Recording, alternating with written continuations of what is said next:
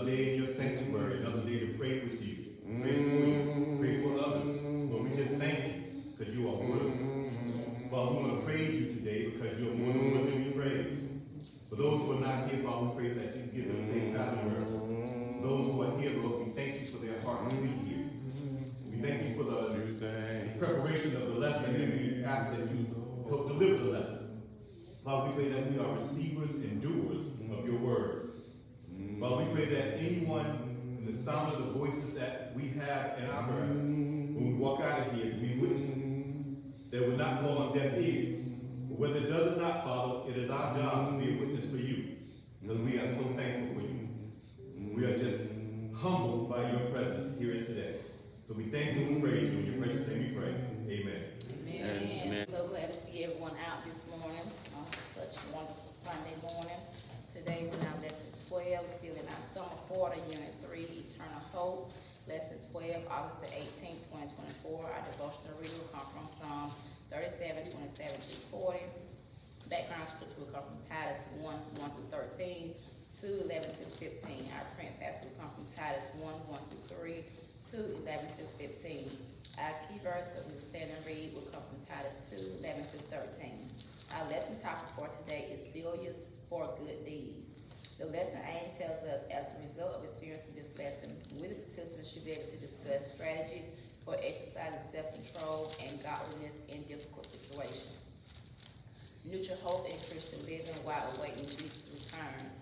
Grow spiritually mature as Christ's disciples and witness. This lesson matters because some people enjoy living reckless without regard for consequences. How does a thoughtful consideration of the future inform our actions in the present?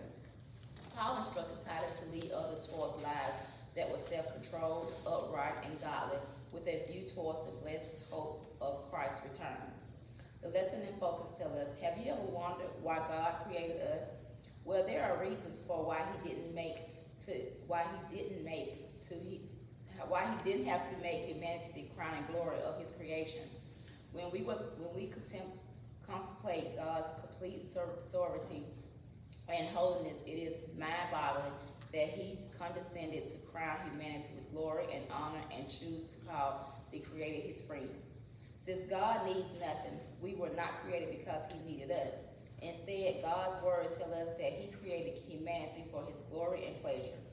Consequently, we glorify and bring joy to God by acknowledging who he is and loving, worshiping, and fellowshipping with him. Our responsibility and privilege to worship God fulfill an additional purpose for his creating us, doing good works. Adoration and service, good works are subjective and objective sides to genuine worship. Adoring God should produce the desire and the motivation to serve him through good works. Paul, writing to the Christians in Ephesus, states that believers are God's masterpieces, created to accomplish the good works that he planned and ordained before time began. The good works that God planned encompass the totality of the believer's lifestyle. The responsibility for preparing and equipping believers to produce these good works lies with those whom God has chosen to lead his people. Training God's people for the service is a tremendous task that should not be taken lightly or neglected. To this end, Paul encouraged and provided guidelines to his sons in the faith, Timothy and Titus, whom he assigned to continue pastoral responsibilities in Ephesus and Crete. Paul instructed Titus, ministering to the Cretan Christians, to continue to teach, develop, and prepare these new converts to pursue doing good works. There is still a critical need for more laborers who are well prepared and committed to God's assigned work. Therefore, spiritual leaders must be given priority to developing and equipping more leaders for effective ministry. The biblical in context. This epistle written by Paul is named for its recipient, Titus. Titus and 1 and 2 Timothy are classified as the pastoral epistle. These epistles were written to help Paul's sons in faith, Timothy and Titus, become transformative leaders. Transformative leaders are continually growing in God's grace and their ability to lead believers towards spiritual maturity. Paul wrote this letter about AD 62 to 64 first and second Roman imprisonments from Corinth or Nicopolis, the largest city on Greece's western coast. It is believed that Titus met Paul and was led to Christianity before or during Paul's first missionary journey. Later, Titus ministered with Paul on the island of Crete. Paul left him there to continue ministering, strengthening the work of God, and appointing other elders. This epistle does not focus on explaining or defending doctrine. Instead, it emphasizes that leaders must teach sound doctrine to the saints to prepare them for the ministry. Church leaders are responsible for establishing God's standards, modeling them, and equipping believers for ministry. Accordingly, Paul reminded Titus of his instructions for appointing qualified leaders to accomplish these tasks. Thank you, nice reading that. Now let's turn to our devotional reading, which comes from Psalm 37, 27 through 40. Depart from evil and do good, and dwell forevermore. For the Lord loveth judgment, forsaking not his saints. They are preserved forever, but the seed of the wicked shall be cut off. The righteous shall inherit the land, and dwell therein forever. The mouth of the righteous speaketh wisdom, and his tongue talketh of judgment. The law of his God is in his heart. None of his steps shall slide. The wicked watches the righteous, and seeketh to slay him. The Lord will not leave him in his hand, nor condemn him when he is judged. Wait on the Lord, and keep his way, and he shall exhort thee and inherit the land. When the wicked are cut off, thou shalt see it. I have seen the wicked in great power, and spreadeth himself like a green bay leaf. Yea, he passes away, and lo, he was not. Yea, I saw him, but he couldn't not be found. Mark the perfect man, and behold the upright, for the end of that man is peace. But the transgression shall be destroyed together. The end of the wicked shall be cut off. But the salvation of the righteous is of the Lord. He is their strength in the time of trouble. And the Lord shall keep them and deliver them. He shall deliver them from the wicked and save them, because they trust in him. Amen. Thank you for reading that. Now let's stand and read our key verses. The grace of God that brings salvation hath appeared to all men, teaching us that denying ungodliness and worldly lusts, we shall live soberly, righteously, and godly in the present world, looking for that blessed hope and the glorious appearing of the great God and our Savior Jesus Christ. Titus 2:11-13. Once again, our lesson topic is Zealous for good deeds and good. Now let's know our teacher, Sam Nicholson. Amen. Pastor, everyone, for getting out a little earlier this morning. We are glad that ones are here, and hopefully others on the way. We have a great lesson before us this morning. I pray that everyone have looked diligent to our lesson today. Zealous for good deed.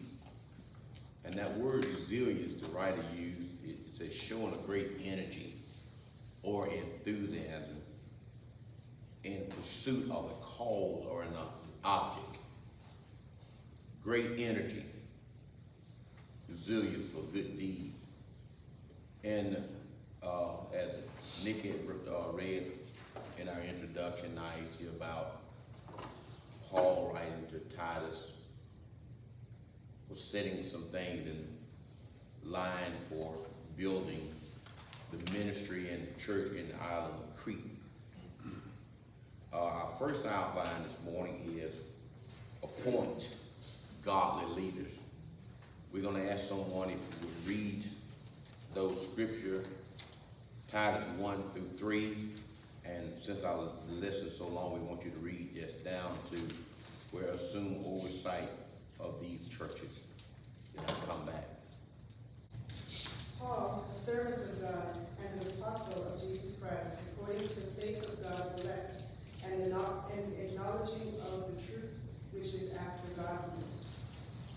is in hope of eternal life, which God, that cannot lie, promised before the world began, but hath in due times manifested his word through preaching, which is committed unto me according to the commandment of our God, our Savior.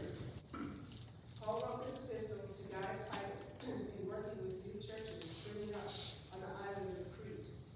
He starts off by identifying himself as God's servant and an apostle of Jesus Christ. These two titles reveal Paul's dual priorities regarding his calling: reaching the people for salvation, justification, and teaching them to live godly, sanctification, with truth, the saving message of Christ's death and resurrection. The primary focus of Paul's ministry was God's eternal plan to reclaim the people for himself. Though it is not a part of the scripture passage for this lesson, the following information is good for insight. After acknowledging Titus as a legitimate son in the faith, Paul moves directly to Titus's specific commission. Because of the disorganized state of the Cretan church, Paul instructed Titus to establish correct teaching and appoint elders in every Cretan town, as he had previously taught. These new churches needed strong spiritual leadership. Those chosen were to lead by teaching sound doctrine, help believers mature spiritually, and equip them to live godly lives amid opposition. Therefore, Paul describes some of the qualifications that they were to possess. Although there is a similarity to the list given to Timothy, Titus's list considers the nature and needs of the Cretan Christians. Paul listed the traits that qualified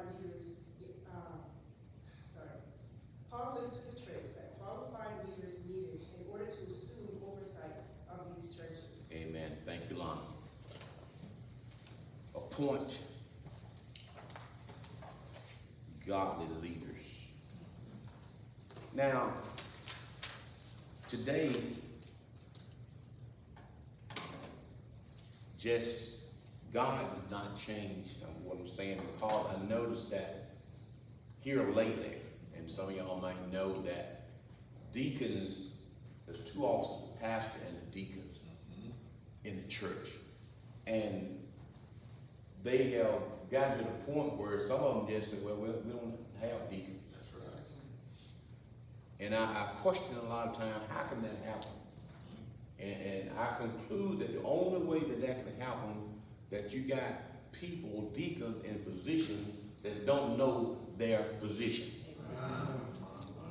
I was just told the other week there, I said, I don't think that church has any deacons anymore. The pastor just said he didn't need any. And I thought, I said, now that's some weak deacons. Because even without pastor, the officers got to step up and the church must go forward. Okay? So therefore, when he was talking here, in the outline, it's good, appoint godly leaders. Not just name only and position and title only, but godly. Now, here, Paul began his letter by emphasizing the nature of his ministry as an apostle of Jesus Christ. Paul introduced in his lesson himself. That was the style of writing for those days, during those times where he introduced who he was, although Titus knew Paul. And he began to talk about this thing, and he shifts. When you read the chapter, he shifts. He said, now, Paul's reason for writing this letter to Titus stemmed from his desire for Titus to help him with building up the new church on the island of Crete. The start of the letter, see Paul identify himself as God's servant and apostle of Jesus Christ. In these roles, he looked to reach out to people for salvation, justification, and teach them how to live godly with the truth. Now, due to the brevity of Paul's previous visit to Crete, it was necessary that Titus, and the lesson said, set in order this unfinished situation. So when you read 1 Titus 1 and 3, then Paul shifts talking about qualifications of the officer of the leaders in the church. Why was this so important? When he just introduced himself, then he shifted, because it's a fact, it's a known fact, that don't care whatever you start to do, if you start out wrong, guess what? You end up wrong. That's building a house, building a church, sowing a dress, or whatever it is. If you start out wrong, you end up wrong. So Paul tells Titus to qualify, tell of the qualification of these appointed leaders in the church. Because the church has got to be built up. They got to be godly, God-fearing, and he talks about their qualification as a family and all of these things, because you can't just get somebody and put them in place. That's right. You know, that's why a lot of times the church is sitting crooked. I use that term, it's sitting crooked, because it's not lining up with the chief cornerstone, which is Jesus Christ. It said Jesus Christ got to be that chief cornerstone. And I can't understand why would anybody want a position, a role in the church and just want it because of title. It should be something ingrained on the inside of that person, that they're going to work without title. They're going to work and do everything they can for the glory of God. A lot of times they don't have a title, I don't want to do it. And that's wrong.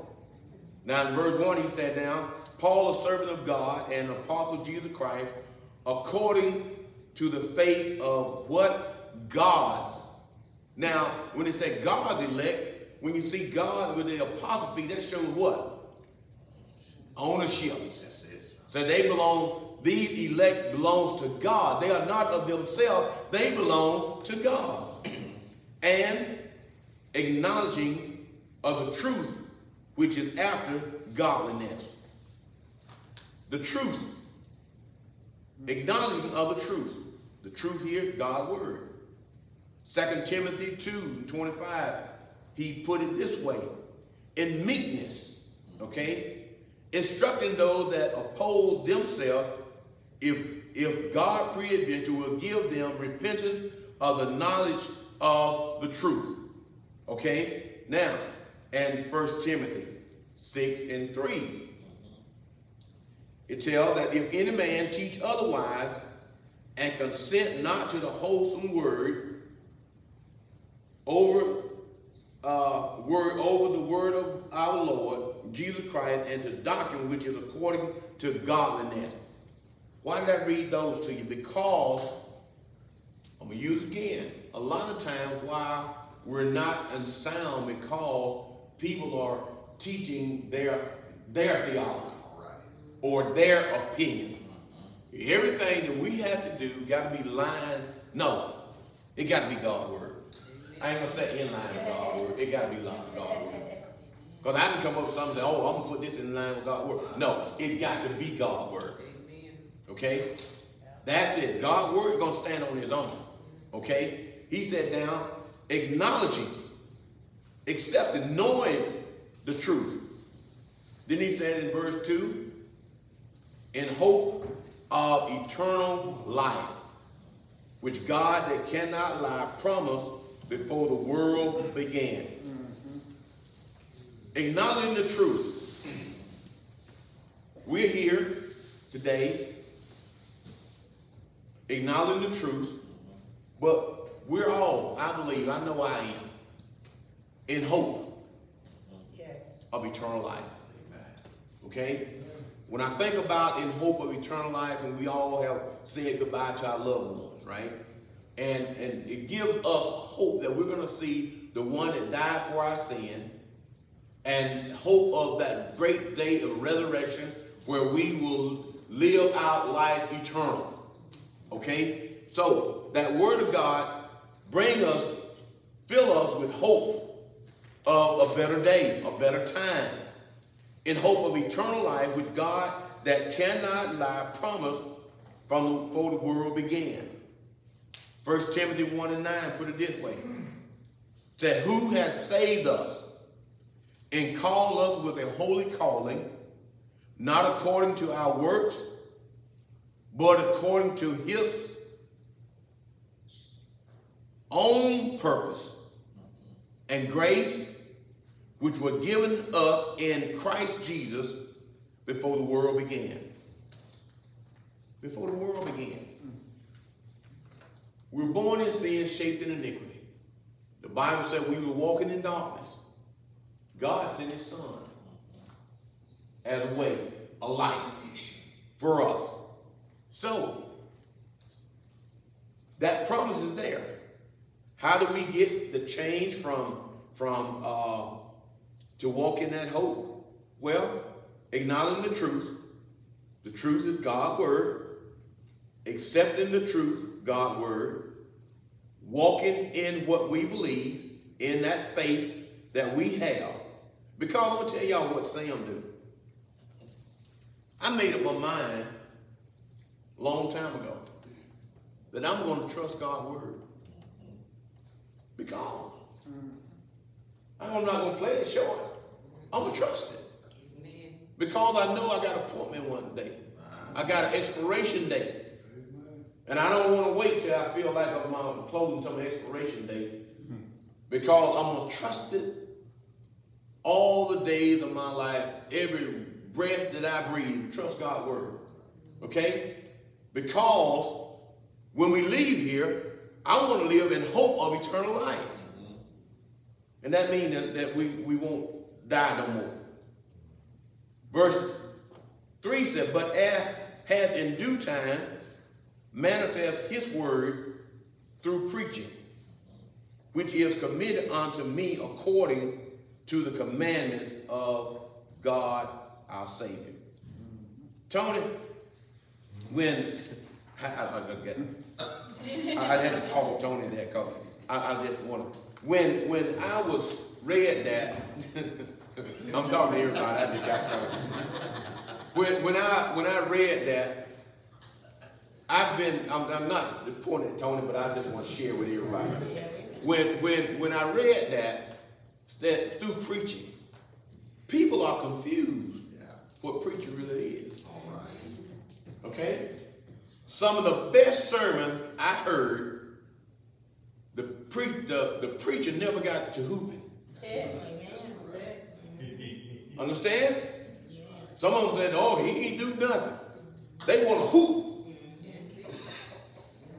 Some of the best sermon I heard never even got to hooping. But that message was well delivered. So for one thing, we got to know what preaching is. Okay? And what it says, it is a sermon expound on the truth of God's word. It never said anything about hooping. They be doing, I have seen some done good until they started and they lose me. Okay? So now, he has in due time manifest his word through preaching. Not hooping, preaching, expounding God's word, which is committed unto me according to the commandment of God our Savior. Now, Paul said it committed to him according to the commandment. Paul was writing, I can imagine Paul reflect back onto the Damascus Road experience. That's right. Where God called him. And he was struck with blindness for 3 days, that God acknowledged him as a chosen vessel. And once Paul got his sight back and he realized that God had spoke to him, he was zealous for God's word. He began to work preaching and teaching God's word, because now he had a change of how it was. Okay? You find that in the book of Acts 9 and 15. We done talked about that. Okay, he said, according to the commandment of God our Savior. Commandment here means that God commanded him to preach his word. Okay? Now, when he done that, he introduced that, and Paul provided a list of qualifications for Titus to identify and appoint these leaders. Okay? What he was trying to do, he's trying to help Titus set things in order to build a church. You can't build it on crooked. You can't build it on unbelievers. That's it. You can't believe it with somebody sitting as an officer and don't know Christ. All right. You can't build it with somebody sitting there and not have a relationship with it. That's it. Because I think for so long we've been going along just to get along. And that messed things up. Okay? Now he said, what this? This is what he said. He did for Timothy, also in Ephesus. The two lists are similar, covering the same essential quality, signifying Paul wrote in the present tense, indicating that those chosen ones already possess these characters, traits. Okay? Then he said first, be blameless, unreprovable, be the husband of one wife, no chick on the side, maintain discipline in their household as positive spiritual influencers whose children cannot be charged with disobedience and rebellion. Paul explained the rationale for elder being blameless. Verse, they are stewards or manager of the thing of God. Hence, when a church leader's reputation is damaged, so is God. And what does it mean? Let me tell y'all what. I said it all the time. If me or any officer, pastor, any officer, and sometimes they'll pull y'all members in too. If pastor, me, or any officer, something happened outside here and it's a public offense, you ever notice how they first associate with where you go to church? Oh, Sam Nicholson. Ain't he a deacon over there at Mount Road? They're going to label it. That's right. Not only do I come on attack, but the body that I serve come on attack. And the question is, how do Mount Road let that go on? I'm going to tell y'all something. I experienced that. Not that I've done anything, but people came out and was questioned when some things happened with me. You know, he over there at Mount Road. Yes, I am still the same person I've always been at Mount Road. Same person. I'm responsible for how people treat me. I'm responsible for how I treat people. That's right. Okay? Now, if I mistreat somebody, I'm going to go to that person, but I'm hoping, praying that I don't. But just because something happened and my name come up and how I've been mistreated, it's not on me. Okay? So we have to understand that. Okay? Let's go with our second outline. We'll get a little deeper here. For the grace of God that brings salvation has appeared to all men, teaching us that denying ungodliness and worldly lust, we should live soberly, righteously, and godly in this present world, looking for that blessed hope and the glorious appearing of the great God and our Savior Jesus Christ, who gave himself for us that he might redeem us from all iniquity and purify unto himself a peculiar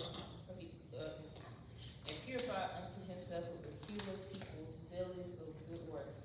These things speak and exhort and rebuke with all authority. Let no man despise you.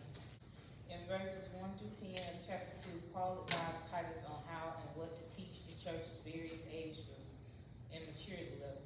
Right doctrine cannot be separate from right or godly living if the church is to be effective in kingdom work. Paul affirmed this in verse 11.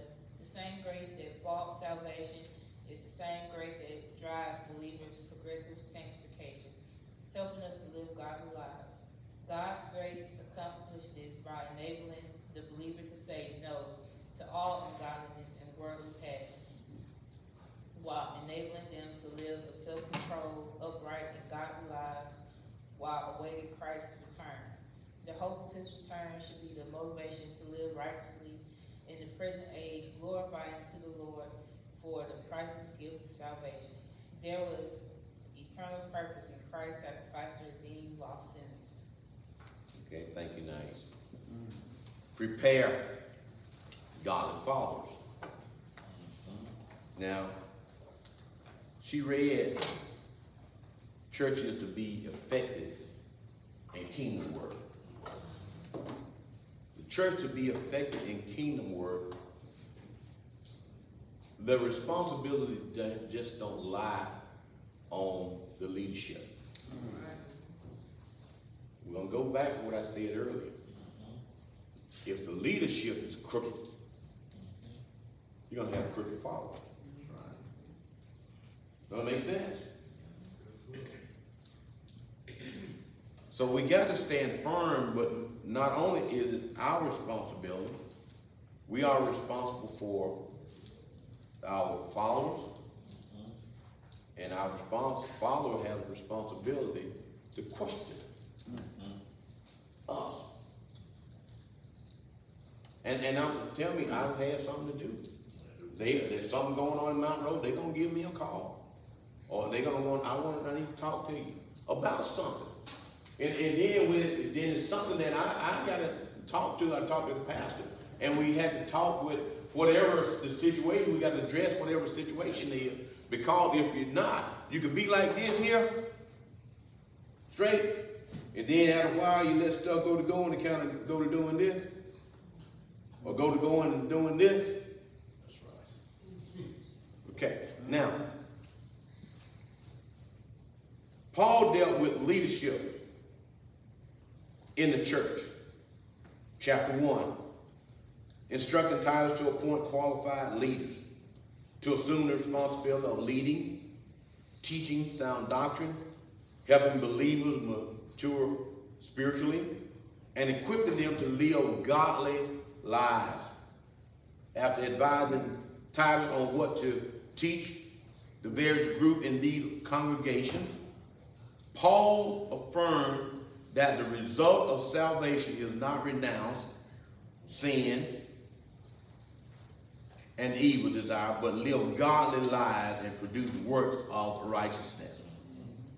The force enabling believers to live godly lives is the same power that produced salvation, God's grace. As grace is allowed to work in the Christian heart, the result is more Christ-like character that deny ungodly and the lust of the flesh. Left to ourselves, we would succumb to sin repeatedly, but because of God's grace, we cannot renounce it and live self-controlled, upright, and godly life as we await the blessed hope of Christ's return. Without that, we will be overtaken. Okay? Now, Titus 2:11-15 said, for the grace of God that bringeth salvation had appeared to all men. What he talking about, Paul, right? John 1:9, it said that was the true light, Jesus Christ, which lighteth every man that cometh into the world. Okay? Verse 12, it said, teaching us that denying ungodly and worldly lust, we should live soberly, righteous, and godly in this present world. Now, when you hear that word soberly, it's not talking, you know, when somebody thinks about somebody sober, they think about drunk. Yeah. But there, you can be messed up in your thinking. That's right. Okay? So when it talks about teach us that denying ungodliness, worldly lust, we should live soberly. In other words, when you drink, it distorts your thinking. It distorts your thinking, sometimes your vision, and it sure distorts your walk. You know? And you driving. And you're driving. That's right. And you're driving. That's right.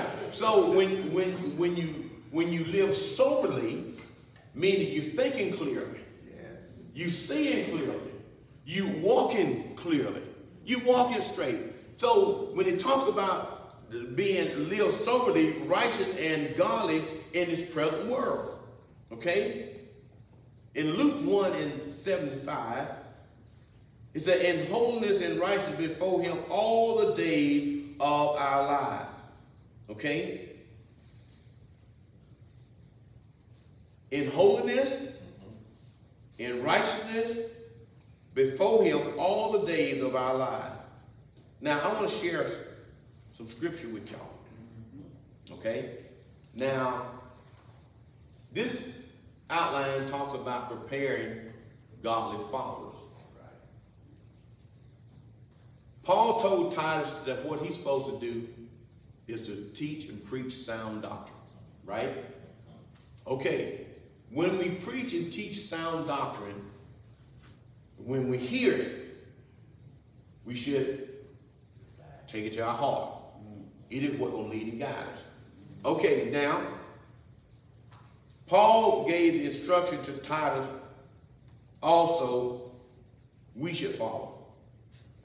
Okay, in Titus 1 and 9, I'm going to give you holding fast the faithful word as has been taught. That's what hold fast the faithful word we've been taught. That we may be able, by sound doctrine, both to exhort and to convince the gainsayers. Now, in Titus 2, 1, 2, and 3. So, but speak those things which become sound doctrine. 2, that the aged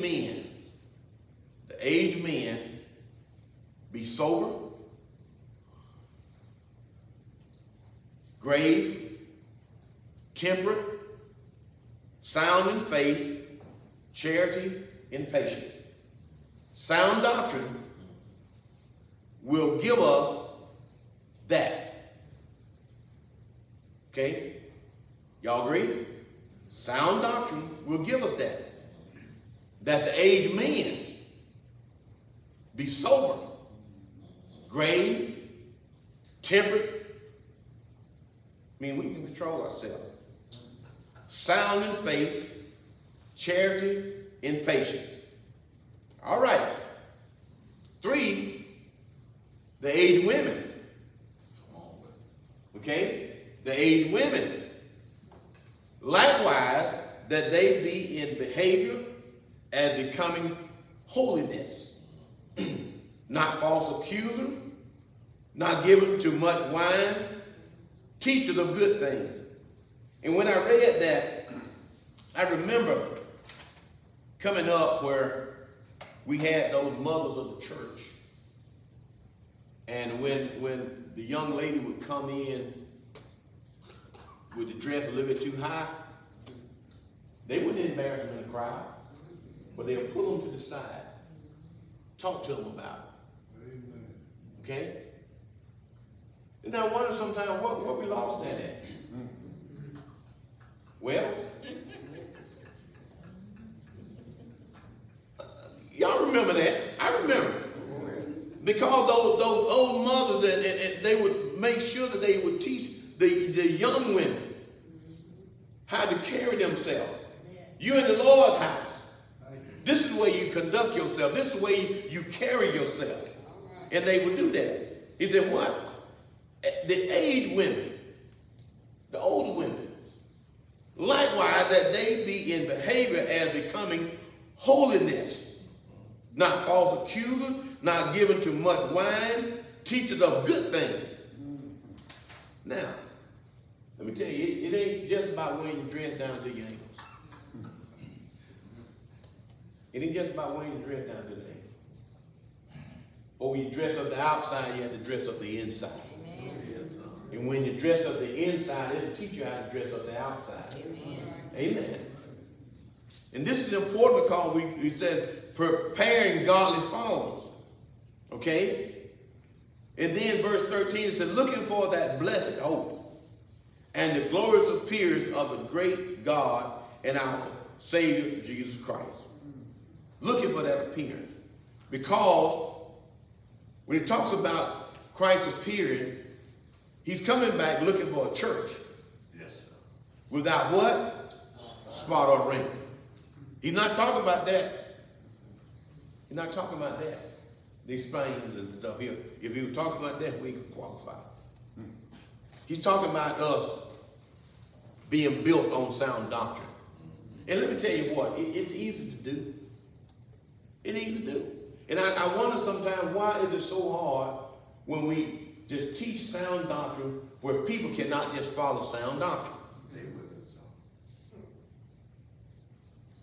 When the scripture says first we must deny ourselves, pick up the cross, and follow me. I think perhaps the biggest problem is people don't want to deny themselves. And they will tell you in the church, that's just how I am. That tell me they ain't gonna deny themselves. But you know what? We can't carve out God's word to fit how they are.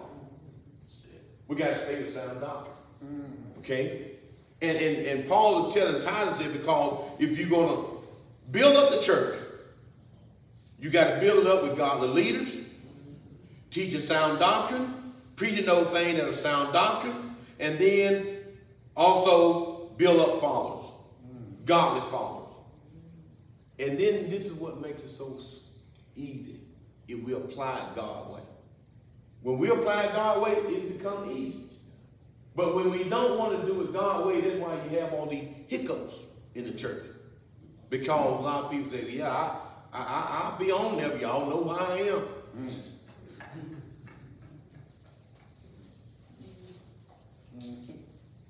You'd be surprised what you hear a lot of people say they know God, Jesus as their Lord and Savior say.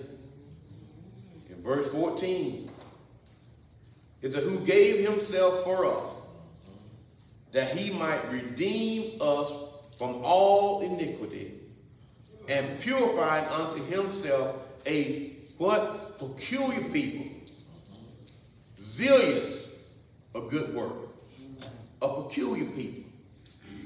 Now, we are to be a peculiar people. There ought to be some difference. Because there ought to be some difference between us and people that don't know Christ. Right? It'd be some difference. Hebrew 9 and 14 said, how much more shall the blood of Christ, who through the eternal Spirit offered himself without a spot to God, purge our conscience from dead work to serve the living God.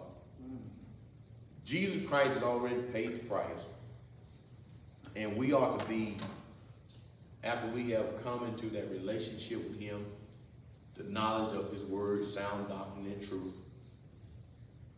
there ought to be something that's tingling us,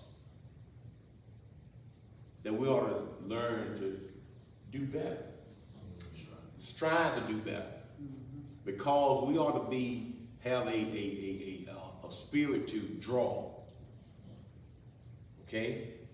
How we do it? What he said, if I be lifted up, I'll draw. How do we lift them up? Through our testimony, through our lives, how God had transformed our lives, you know. And once we lift him up, people are like, wow. We want to see people begin to come to Mount Road. We want to see people come to God, okay? But we are the one that's going to transform by our life, okay? Now, if it was me, and I wasn't living a nickel worth of nothing, a penny worth of nothing, I couldn't be able to draw anybody. But I like it when I talk to people, and sometimes I thank God, I'm not boasting, but there have been so many times where, especially when we were singing a lot, we had a big crowd of people, and I would be emceeing the program, so I would get up and say something. And more than one time, I can't even count the time, where somebody would see me at Walmart or something, and they'd come up to me and say, you know what you said the other night, it blessed me. I was needing to hear that. Amen. I never knew. Amen. But I spoke a word that helped a person at a time when they needed to hear a word. And when you hear that enough, it'll let you know people listen to you more than you think they do. Amen. So we had to be careful that when we speak, let it be sound doctrine. God's word, because people be listening, and they will show you or tell you that they heard what you said. Okay? They will do it. Then it said we ought to be a peculiar people, zealous of good work. What that word zealous, have an energy, a great energy for a cause.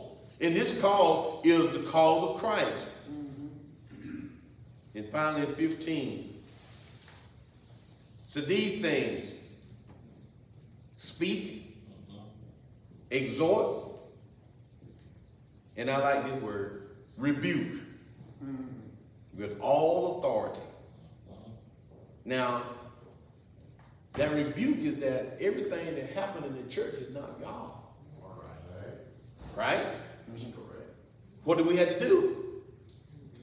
We had to rebuke it. A lot of times people don't like that.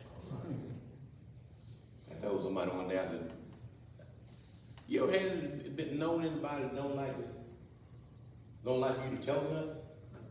They can be wrong, they just don't want you to tell them. I deal with people like that at work. They can be wrong on something. They'll tell you, I know about that ain't right. You're not doing it right. They know it. They just don't want you to tell them. So people have a problem being rebuked. But we have to do it. Now, it said, let no man despise thee. Rebuke with what? All authority. Let no man despise you. Now, I'm going to close with these two verses. First, Titus 1:16. They profess that they know God. They profess that they know God, but in works they deny him, being admirable and disobedient unto every good work. They reprobate. Okay? Professing to know God, but our work denying that we don't know it. Then in Titus 2:8, sound speech that cannot be condemned, that he that is of the contrary part may be ashamed, having no evil thing to say of you. That was for me. That when we speak sound doctrine, now I'm not saying me, anybody, all of us, especially leadership. We working on new leadership. Amen. So Titus was building the church at Crete. We're building in Mount Road. So we can't just say, well, it was for then. It's for now.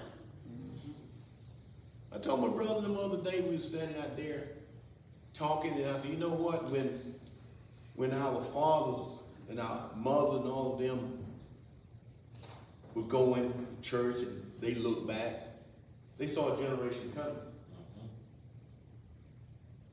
Today, when we look back, can we see a generation coming?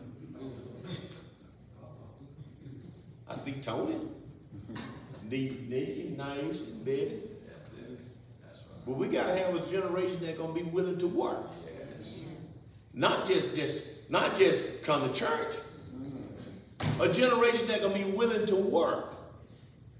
Because you know what? If you look back and don't see a generation coming, you know what that means? He hit you in. And the church, it didn't just sit in the center of the community. It had a very important role in the center of the community. To teach sound doctrine. I was thinking the other week, I remember the older people saying why it was so important. We never knew why it was a bell in the steeple of the church. Anybody knew why it was a bell in the steeple of the church? They said in those days when they didn't have telephone, but they would come in and ring that bell. And then when there was something happening in the community, they would come to the church. They could hear that bell tone, and when they come to the church, the leadership let them know what had happened in the community. And they would ring it because it was the center of the community for good news, bad news, whatever needed to be known, that church radiated out. We just stopped ringing the bell. We took it down. Yes. Well, we still need to spread the good word. Amen. We still need to teach sound doctrine. Yes. Still need to teach the truth. And aged men, be sober. Aged women, be an example. Teach those things that are good. We stand and teach and preach whatever. Let it be sound doctrine. We'll let the pastor come and I find word. We thank God for what a word again today. Ooh. Yes. We want to thank the church for coming our word on the day. Sam, we thank you for letting God use you again today. And that's very important, sound doctrine. And I'm not going to hold, because we're going to have to stand on account of God one day. And what he's doing is building up the household of faith where we are now. Not where we're going to be, because God going to be in the midst of conforming us to where he wants us to be. But at the stage now, we got to be apt to hear what God is saying in these days and time. And I think we need more of that, and I think it was more powerful today in a long time, because people want to know the truth. Not a miss, because we realize because of what we say and what we do, you got to work it out. And I know it ain't about working out, it comes from the inside. And Paul was telling these young proteges to be very careful in your description or training, and tell the truth. And when you rebuke, don't give them your rebuke. Give them the word of God. You don't have to fix it up or nothing. And so that's why we, especially our young leaders that's coming on the scene now, we got to be very gentle with the truth, that they will have some sound doctrine. It's not a lost generation. No, they ain't lost. They just left behind because we have took on another view of families now. But it ain't a loss. With some hope when you're alive.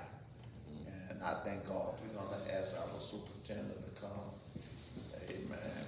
Amen. Amen. Let's stand for our closing prayer. Dear God, stir in us a fresh desire to draw closer to you and accomplish the work that you created for us.